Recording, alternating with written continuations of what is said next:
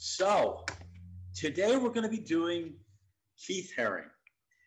Guy is just an upbeat, playful, buoyant character, very generous spirit. Um, he is no longer with us. He died young of AIDS. Um, and one of the reasons that I was going ahead to do this program this month is he was gay and very much a part of the kind of gay liberation movement in the 80s. Um, oh, one other programming note.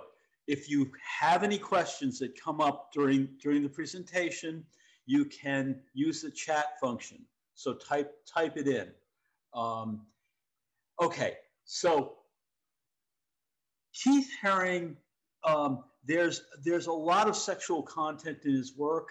I am not, this is the PG version. There'll be a little bit of reference to it, but I'm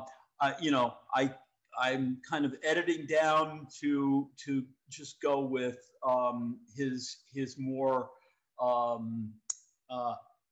tame work, comparatively speaking. Keith Haring was part of the group of graffiti artists. Now we've been around this for the past month or so with Jean-Michel Basquiat and the show up in Boston, which Keith Haring's work was included in, also the graffiti show that was up there. And when I programmed this in, I had no idea that this show was coming up at the Fenimore Art Museum. I just found out a couple of weeks ago that this was happening, and it just opened this week. As a matter of fact, I think it's opening officially this weekend, and it will be on throughout the summer. It is in Coopertown, New York, which, if any of you are familiar, it's where the Baseball Hall of Fame is, believe it or not, but it's on a really beautiful lake. And I checked a little bit on motels and hotels, and they're relatively reasonably priced up there. So it'd be a really fun day trip to just go up there, stay in a motel, go to see the show, go for a swim in the lake, and whatever else is available. And if you're into baseball, there it is, Coopertown Baseball Hall of Fame. Okay, I'm going to move on to our guide. So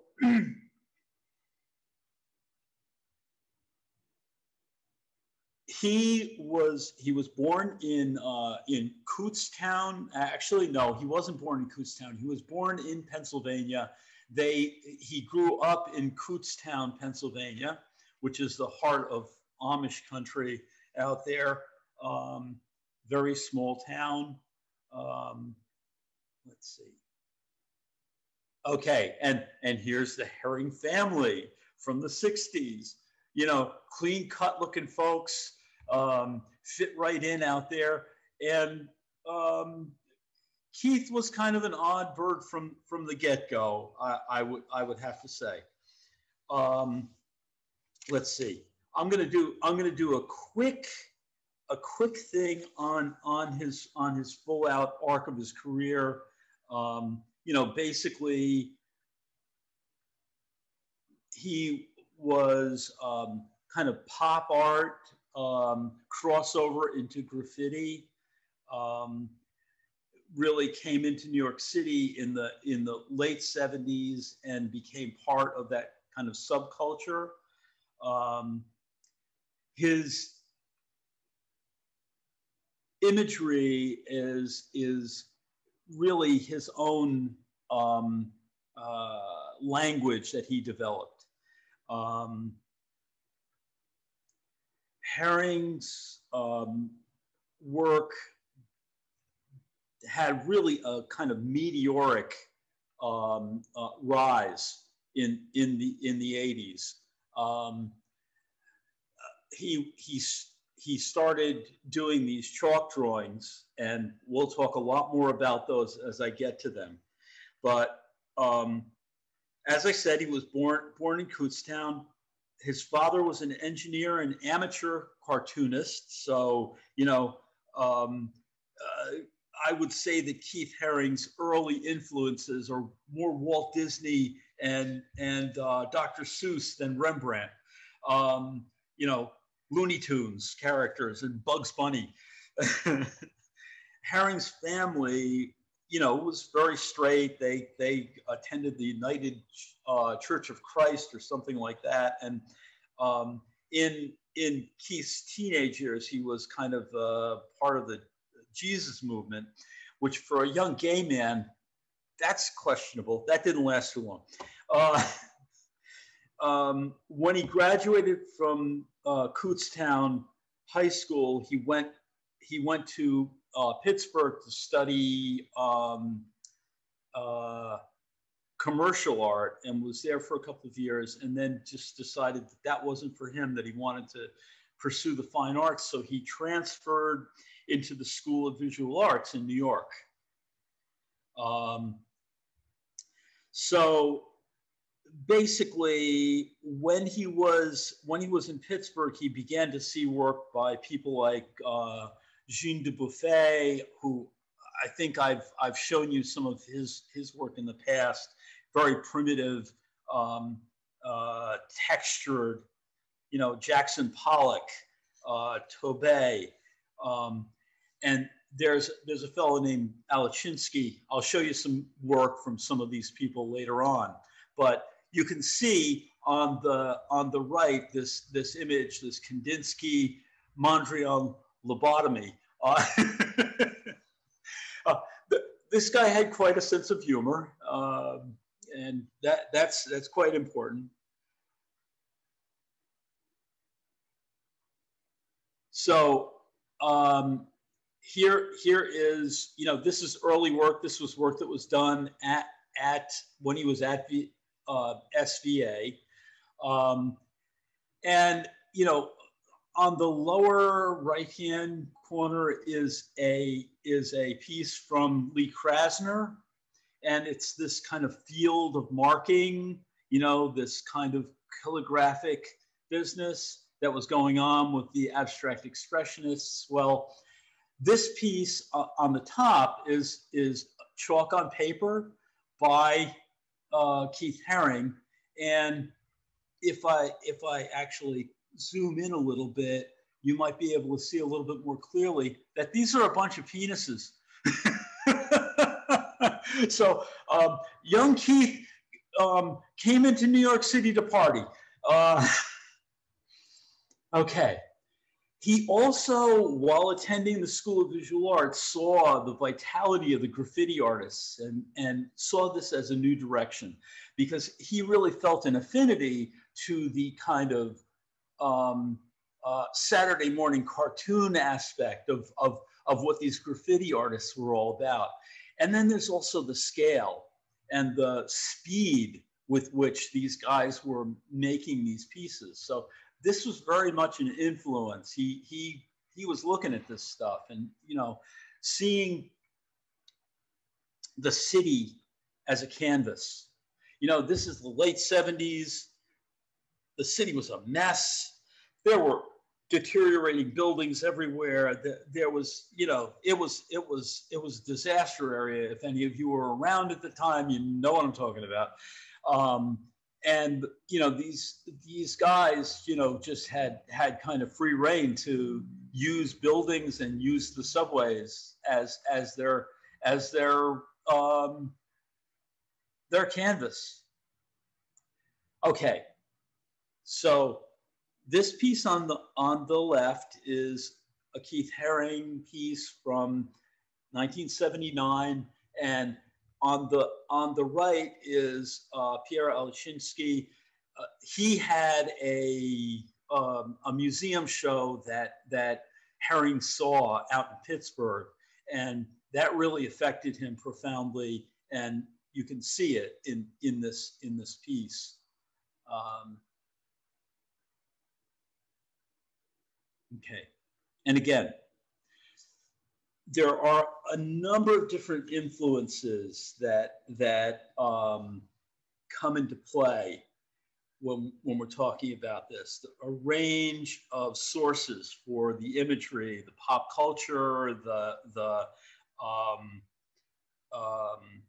high art stuff, Alchinsky, Pollock, performance art. Okay, and I'm going to go deeper into this as we move along. But there's also this Aborigine, kind of animated line that Keith tuned into. The other piece of the picture that I really want to draw your attention to is the fact that he had a social and political bent. The idea of this puppet master TV, controlling our thoughts and our reactions to things, getting us to go out and buy stuff and all that.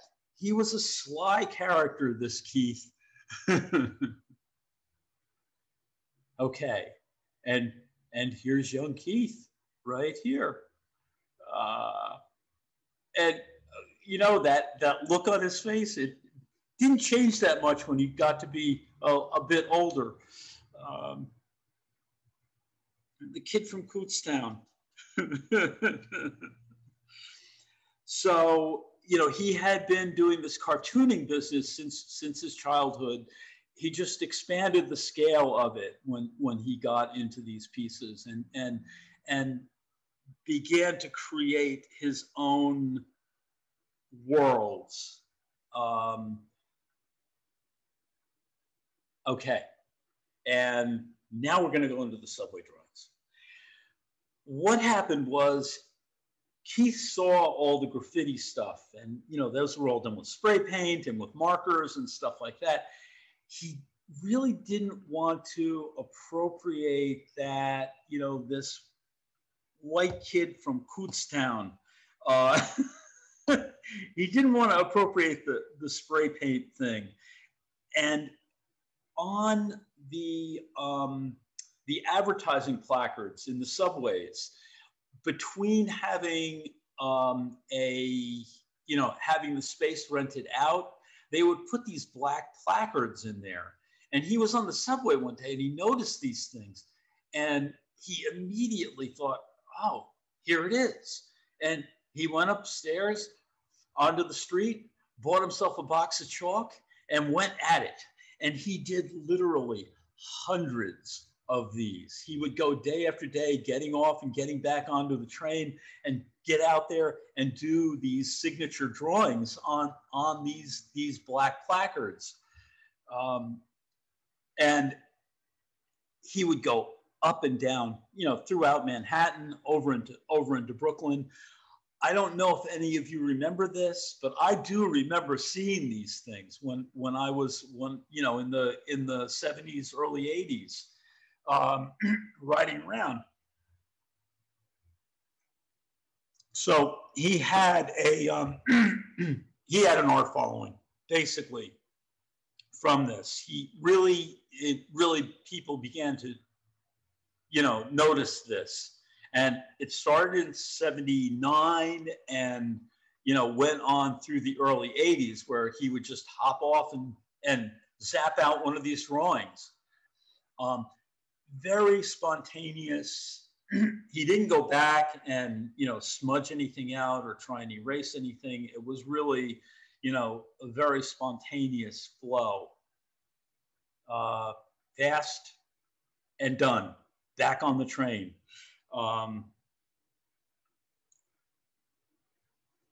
So now the other thing that he was influenced by was the scale of the graffiti writers. I mean, these guys were doing these enormous things. This, 5 points thing is like, it's almost a story high, these letters. the scale of the marking and the scale of the piece was very much part of what made them powerful.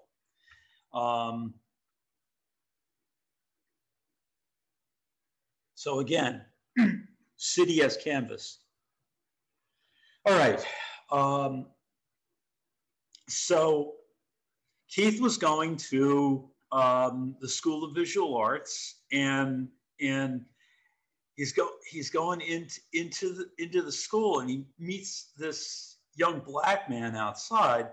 This is 1978 or something like that, and the guy says to him, you know, could you walk me in past the security guards, because I really like to get in.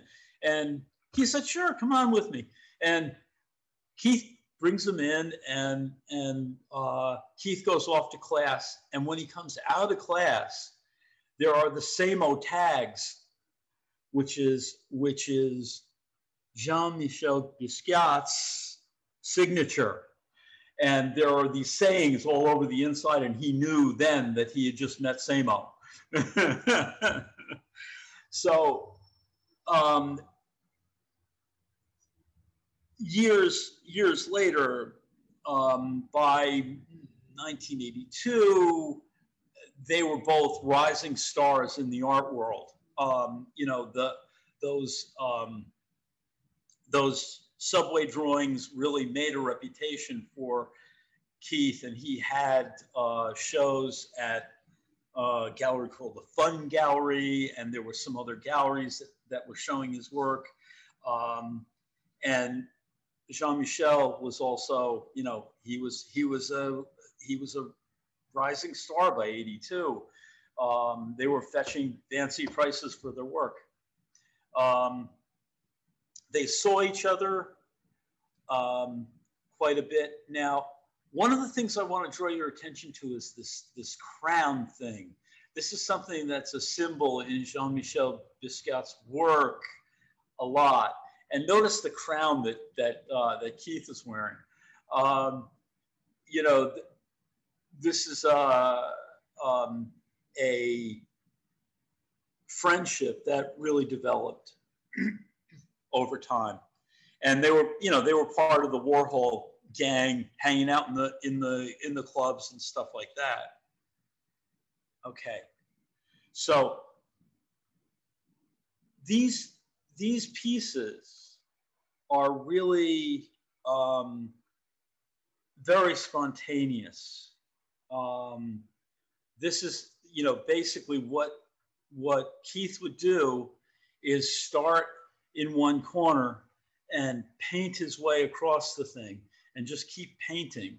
And there's no going back. He didn't stop. He didn't, revise. It's really very much a kind of trance state that he goes into.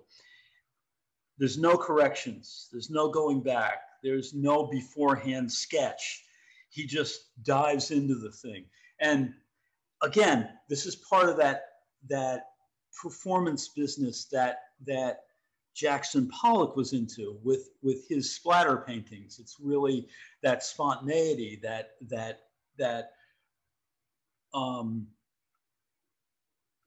presence of mind and presence in the act of creating this thing.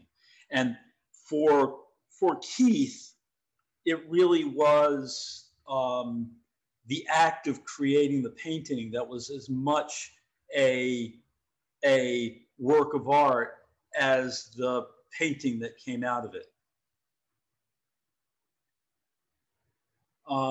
I can tell you this is a very, he was very skilled at this. This is this is not easy. And again, marker, ink, acrylic on found canvas, big, 86 by 86, very generous scale.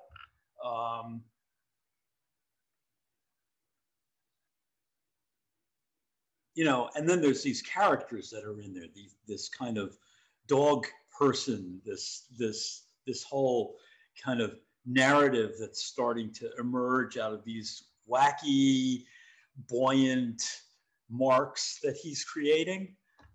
Very energetic, very much, the dance. They're all part of the, the characters dance, and the process of creating the thing is a dance.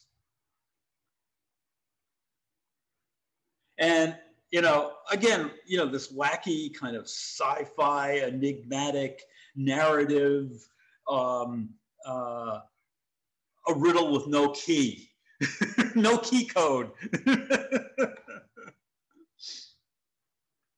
And this is Keith's first mural that I know of, his first large scale mural outdoors. He did mural sized pieces inside on canvas, but this is the first one that he did outdoors. This was Houston and Bowery. It's no longer there, but it was very, a lot of people, a lot of the graffiti writers loved this piece. The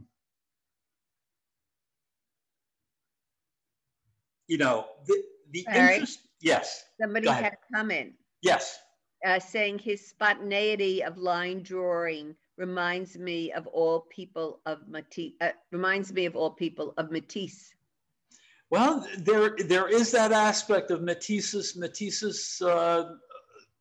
portraits and line drawings. There is that spontaneity in them. Although Matisse didn't climb inside his canvases quite as much as Keith did. In fact, Keith used to paint himself into the corner when he was painting one of these pieces. Okay, so again, looking at the imagery on this piece, it's, when I was doing this,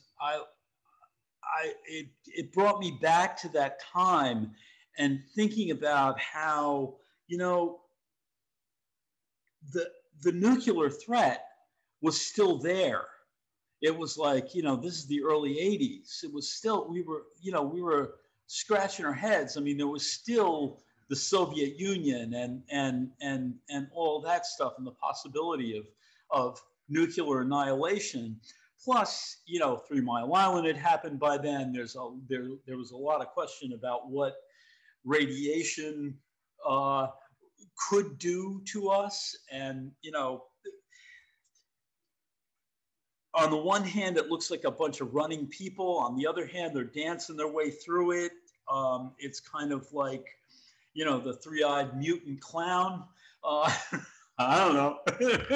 They're interesting pieces.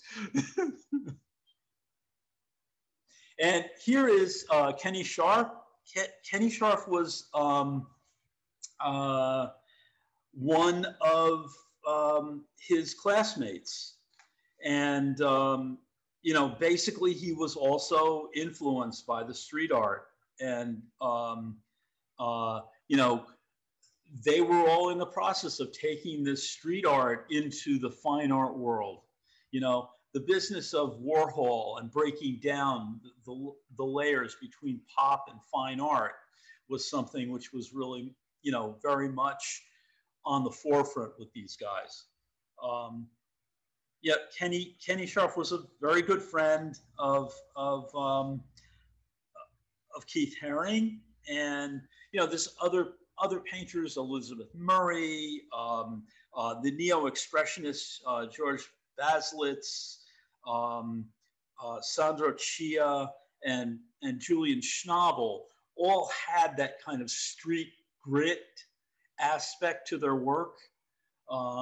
So it was something that was going on in the 80s, and it was a turn away from the kind of cleanliness of pop art, and although not all of them were clean. I mean, Rauschenberg definitely fit in there, but it basically is a turn away from minimalism and that kind of cerebral,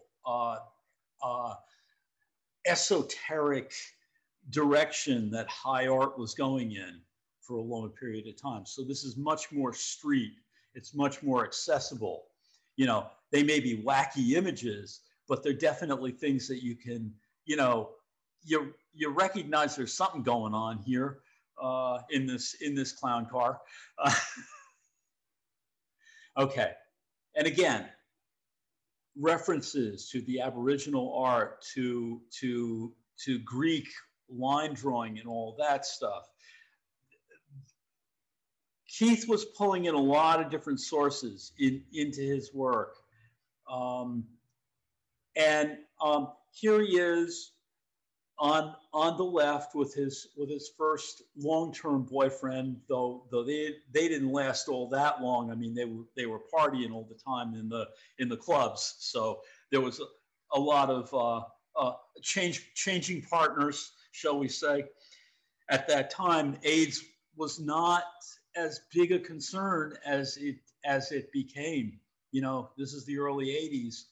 And although the epidemic had already begun, it was not as widespread as it became by 84, 86, where it was just devastating.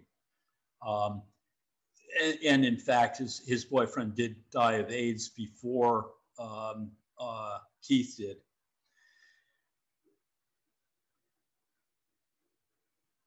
And again, you know, where's he getting this imagery? This dog-headed man. You know, there's this piece which was from an archaeological dig in the steppes of Russia, and you know, these mythological characters. Now, I don't know. I doubt that Keith saw the dog man, but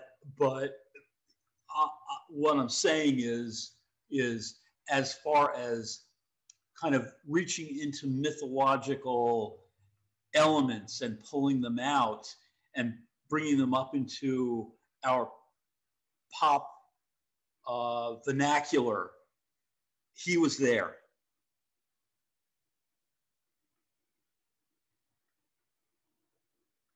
Okay. And the dancing.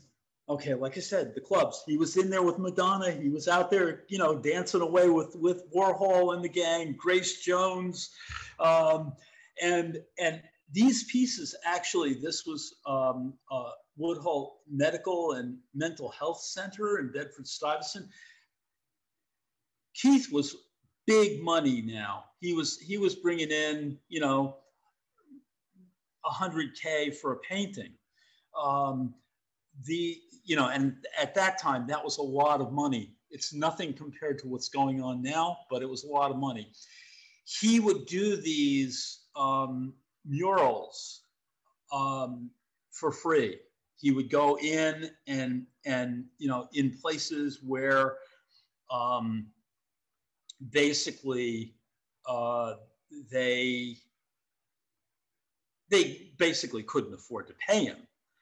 But you know, he would go into medical centers, into boys' clubs, into different, you know,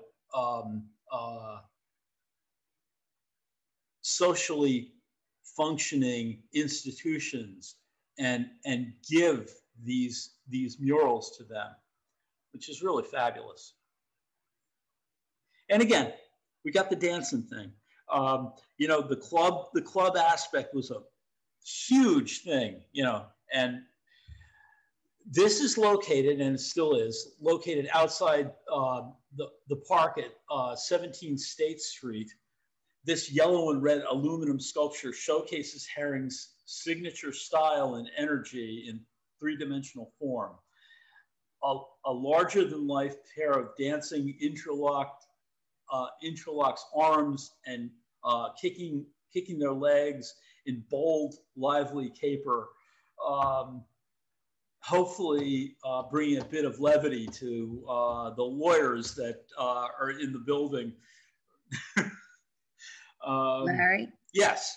Somebody had a comment that kinetic energy here is almost a visual counterpart to breakdancing. Yeah. Yeah. Oh yeah, absolutely. Absolutely. And that brings me to another piece of the picture, which is basically, you know, in those clubs, the dance scene, it was drug, sex, and rock and roll. There was energy abounding, and they were like taking psychedelics and all that stuff. So a lot of those energy markings that are flying off of his pieces are kind of like, you know, it's that reverberation from that that psychedelic high.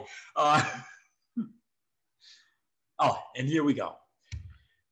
Keith with Andy in 1985. Now, Andy Warhol was, you know, somebody that Basquiat and Keith looked to, a lot of the young artists looked to as a model in certain ways. Keith really took in Andy's attitude toward the business of art, and basically creating art that was at different levels. And so what he did in 1985-86 was create the Pop Shop on Lafayette Street.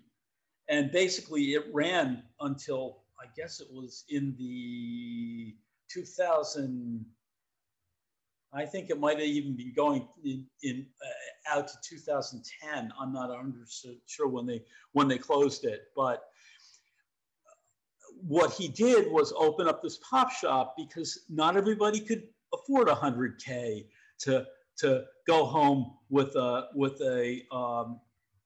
Keith Haring, but they could afford a button, they could afford a T-shirt, and he was definitely always breaking down the barriers between the highfalutin art world and the pop world and the popular culture. And he wanted to stay in touch with that. So one part of what brought him to opening up the Pop Shop was he wanted to reach out to those people that you know, he had the spray cans in their hands. And so that is an aspect of what's going on here. The other thing was he was very generous. He was a very generous guy, and he gave back to the community. He supported AIDS research and AIDS clinics,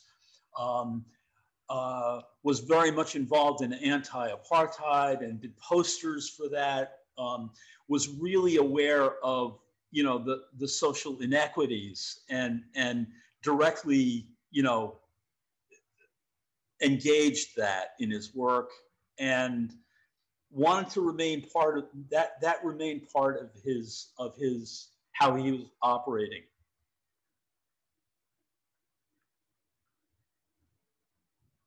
Okay, and here's Keith himself in the Pop Shop.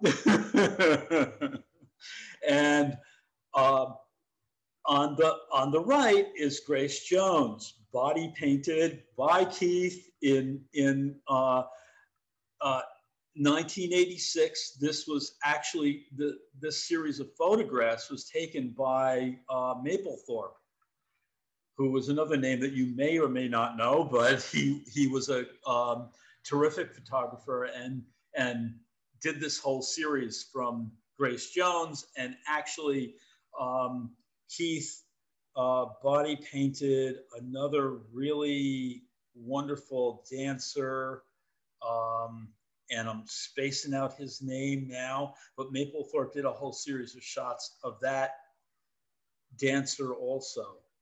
While you're thinking, Larry, somebody Yes. asked, what is the symbolism of the baby? Ah, glad you asked that. I didn't. Thank you, Linda. Yes, basically the symbolism of the baby, this was like right from the get-go. He started out with the radiant child as one of his tags when he was doing the subway stuff. And he would find really odd and unique places to put that little radiant child. And what Keith felt that symbolized for him was innocence, exuberance, energy, the energy of life, the life force, that innocence. that's something that he really valued, and you know, that business of the spontaneous, that business of the vitality of the newborn. That's something that was very important, and I'm really glad you asked that question. Thank you. So, if I only made paintings in a gallery, I would probably be frustrated.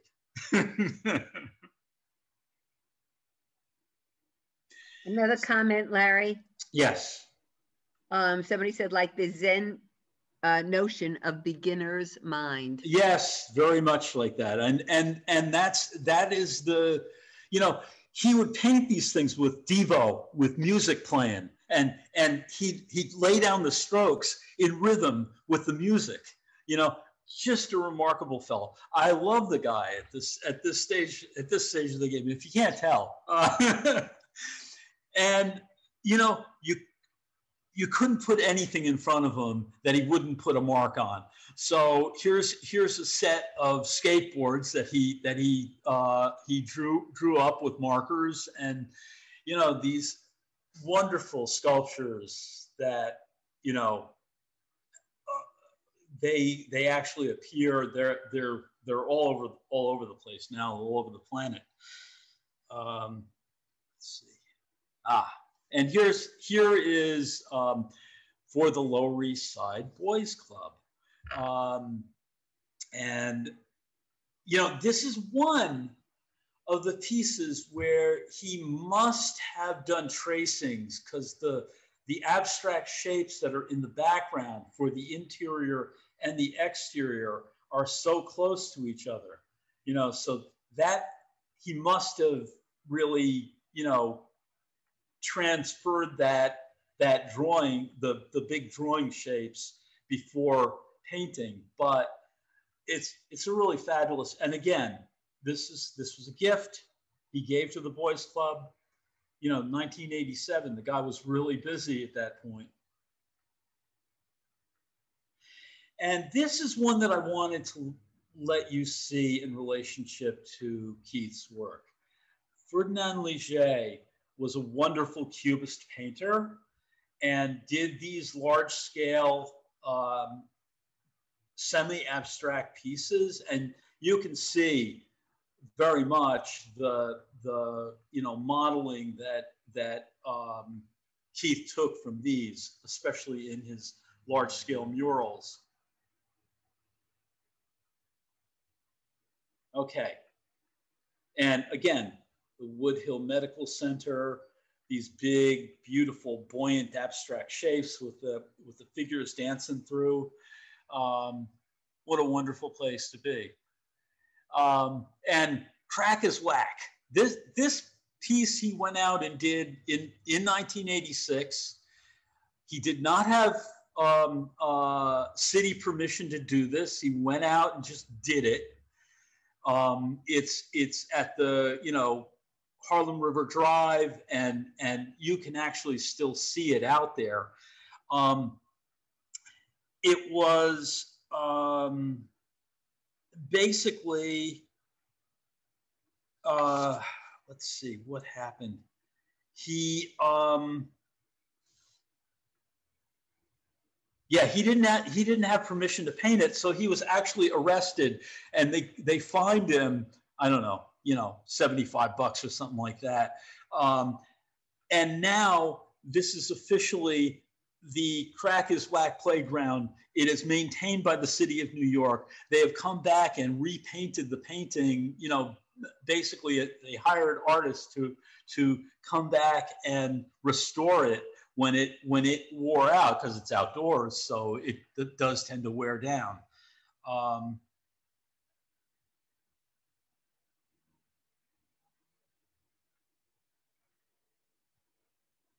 Again, these large-scale pieces, big abstract shapes. He did well over 50 large-scale mural projects. And, you know, this is 1987.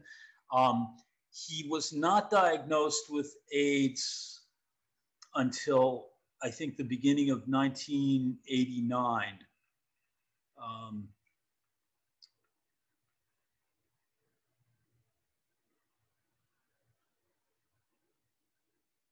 Fabulous, beautiful, energy in these pieces, 60 by 60, big, buoyant canvases. He was showing with Tony Shafrazi, who was another story. Anyway, Tony Shafrazi was a art dealer. I believe his gallery was down in Soho, but it may have been in the Village. Anyway, Shafrazi made his bones by going in and painting an anti-war, taking a can of spray paint and painting an anti-war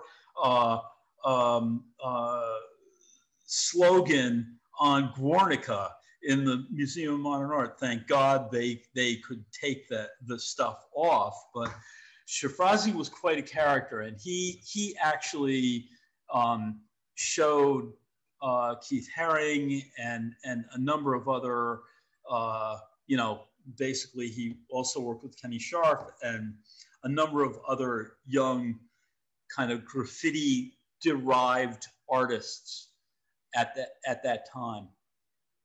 Larry? Yeah. Somebody asked if he did all the paintings alone for Yes. these huge works, or did he have help? He did his paintings alone. He did collaborate on some mural projects where he would paint some things in, lay out the composition, and have kids come in and work with him on the murals. For the most part, his paintings were his thing. The fabrications, on the other hand, that's a whole other ballgame. These stainless steel and aluminum pieces he would have fabricated, but those were his shapes and all that. Now, for the most part, his handprint was very important to a lot of these paintings. Though I will retract that statement later on in a couple of circumstances. But these are some of the posters that he was working on. The Stop AIDS, very big campaign, Free South Africa. At the time, this was he did a lot of imagery around this, around the apartheid issues. And also he dealt with the black-white the young graffiti artist who was beaten to death. That had a profound effect on him also, and did a lot of imagery with policemen with nightsticks beating people up.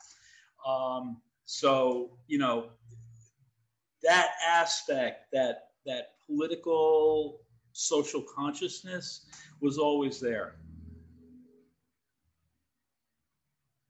And again, silence equals death. By this time, Keith was diagnosed by 1989. So these pieces are really poignant. And again, this business, there's also the business about money and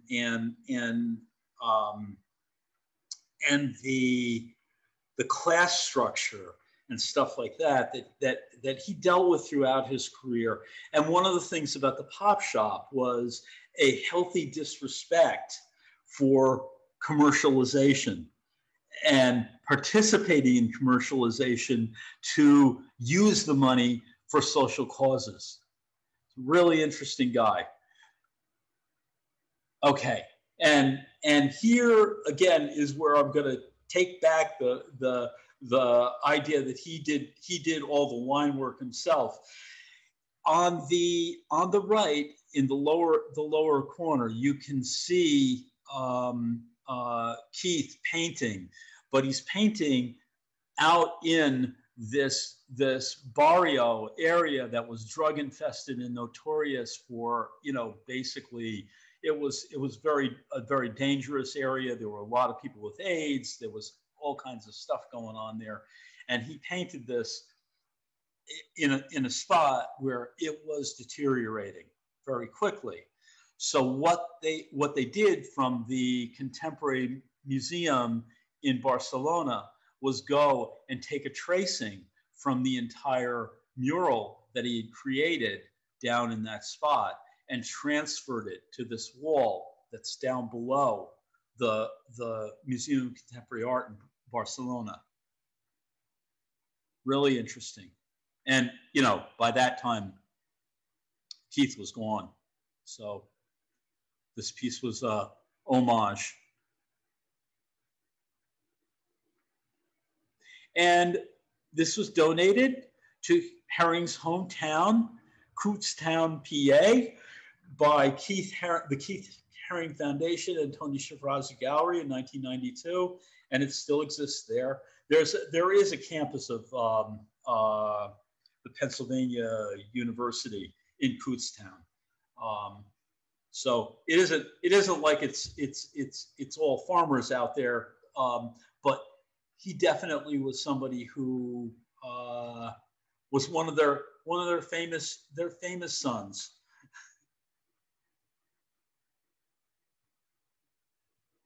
Okay, and this is in Amsterdam. This actually was the first museum to give Keith Haring a retrospective, a large-scale museum show. It didn't happen in the U.S. until much later in his life. He was included in a number of shows like the Whitney Biannual and all of that, and into group shows. But this was the first museum to give him a show in the 80s. And he did this mural on the side of it.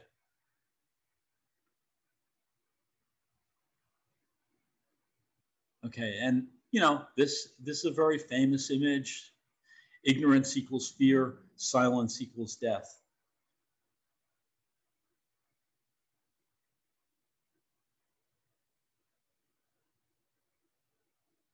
Okay, this cast bronze triptych is the very special one. It was the last artwork Haring made before his death at age 31 due to AIDS-related complications. Though he had never worked in clay before, Haring used a loop knife to carve his line drawing out of the clay slabs, which were then cast and turned into an edition of 9. Haring's friend Sam Havertoy was once quoted as saying, "The images came directly from his head. He never stopped to rethink a line. He never edited himself. He never made corrections. The lines he carved in the clay were seamless and flawless." And this piece is at St. John the Divine. Larry, we have another comment. Sure. The Barcelona mural is reminiscent of some Mesoamerican reliefs. Absolutely. Too. And I was going to include one of those, but I ran out of time. Good point. And yes, it is, absolutely. And it has all of that, that darkness in it. You know, there is a dark aspect to this. There's those needles. There's that snake, the devouring snake. You know, there's even, if you look at the tail, there's a condom on the tail. You know, it is that dark, mystical aspect in this piece, that kind of Mesoamerican aspect. Yes, good point. Thank you for bringing that up. I thought about it and just never got to getting that reference.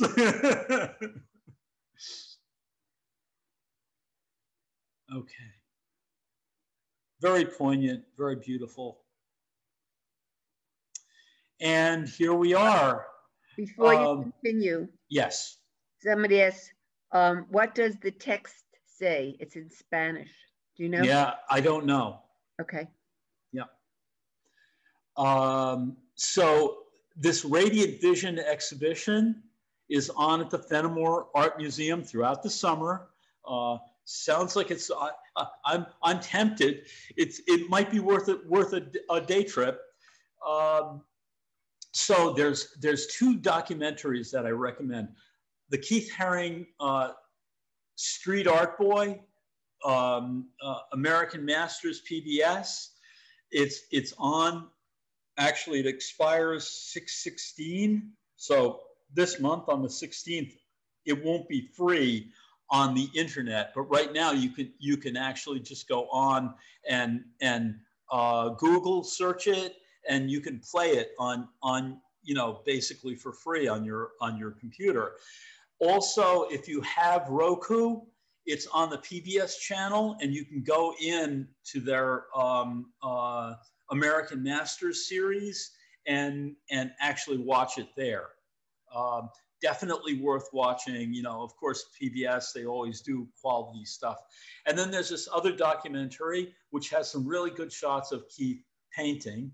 And you get the real sense of the downtown scene in that documentary.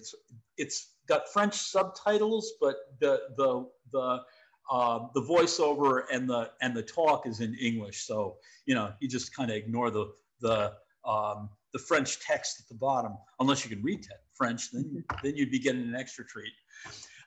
This piece, this elephant on the right is a paper mache piece. It's only about 5 feet tall. Comparatively speaking, it's relatively small, but it's just so zany. I love the guy. I think we all got that. Yeah. Asked, did he ever have females in his images? Grace Jones. Oh, there you go. Yes, he did have some, but for the most part, he was really into boys. Understandable. Yep. Okay. Well, this was a treat, if ever there was one. Yeah. Another excellent presentation. And we thank you for all the comments. You could always write to the director if you've enjoyed this series. I'm sure he'd be interested in hearing. The director's name is Andrew Farber. So I thank you all for coming. And as you know, this is going to continue. So yeah. You again next week. Next week is Dia. Right. Dia and Bacon, right?